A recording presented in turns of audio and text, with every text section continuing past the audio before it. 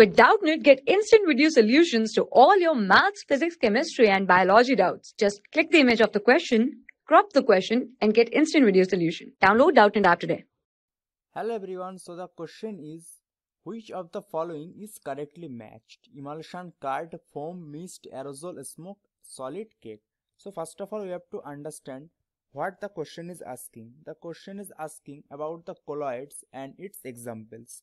So we will get to know about the dispersed phase and dispersion medium. So what's the dispersed phase is? The phase that is scattered or present in the form of colloidal particle is known as dispersed phase, and the medium in which the colloidal particle are dispersed in is called dispersion medium. So we will take the example of the colloids with the dispersed phase and dispersed medium and name the type of colloids with the example, then we will compare these options. So the first option is emulsion. So in emulsion, the type of colloid is emulsion. So in emulsion, what we know that when dispersed phase and dispersed medium both are liquid, then the type of colloid is formed is known as emulsion. And some examples of emulsions are milk, hair cream, etc.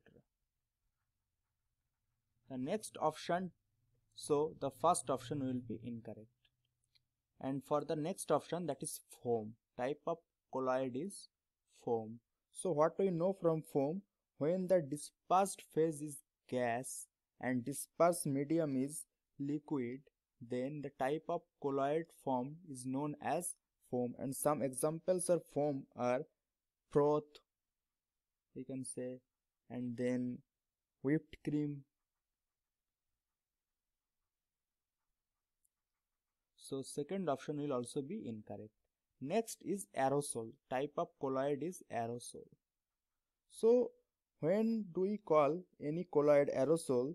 That when dispersed phase is solid and dispersed medium is gas, then the type of colloid formed is aerosol. And examples of aerosols are smoke and dust, etc. So you can see that smoke is given in the option. So third option will be our correct answer. Next, the type of colloid is solid, or we can say solid sol.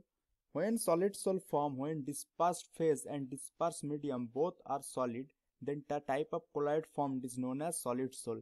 And some examples of solid sol are gemstone, some colored glasses, we can say gemstones, etc. Colored glasses, etc. So third will be the correct answer for this question. Thank you. For class 6 to 12, IIT JEE and NEET level. Trusted by more than 5 crore students. Download Doubtnut app today.